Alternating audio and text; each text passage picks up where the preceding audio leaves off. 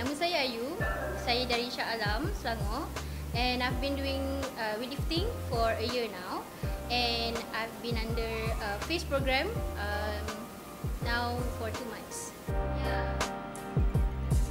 35, 40, 45, 50, 55. Nice.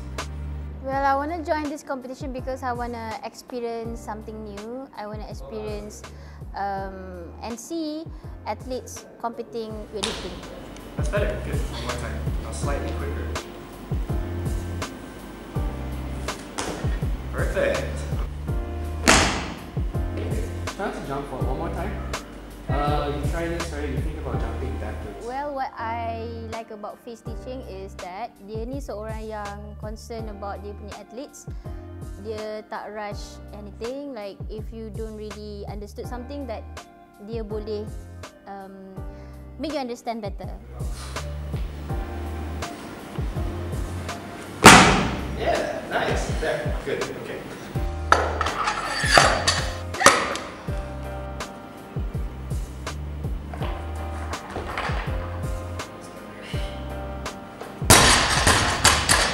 See how your blood's going out first.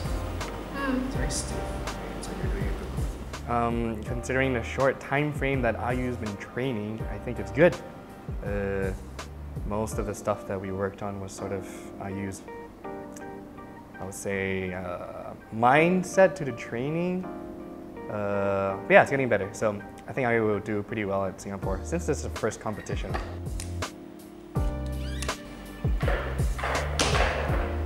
Good job. Much better. Well, sebenarnya I rasa a bit nervous because this is gonna be my first time untuk join competition ni dekat Singapore.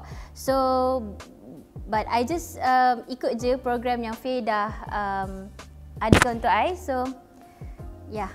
Well, being a Muslim, actually, it doesn't bother me at all.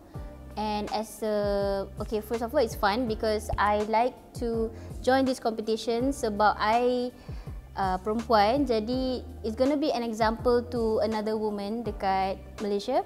And Muslim itself, actually, I know there is some the do and don'ts in the competition, but it's okay. I think I can manage to fit in because there is example, I mean, by athletes before that.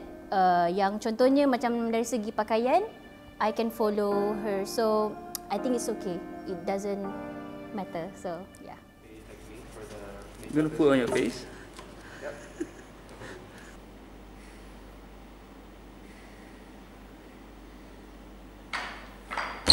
Up. Good job. Okay. 55. Yeah.